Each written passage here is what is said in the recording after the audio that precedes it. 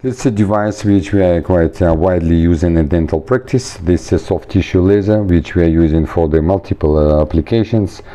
One of them, it's cut with the short frame of upper lip or tongue, which is interfere with speech, and they're pulling the central incisors apart and create the diastema.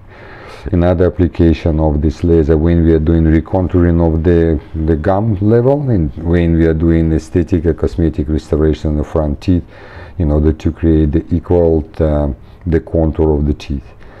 And the last application, not last one application, another one which is we are widely used when there is inflammation around the lower wisdom teeth, when the gum is overlapping and the people they can't clean it.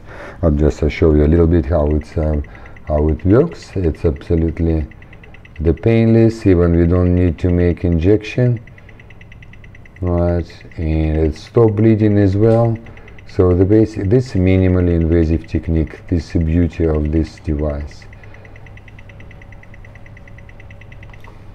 Right, just like that. Thank you.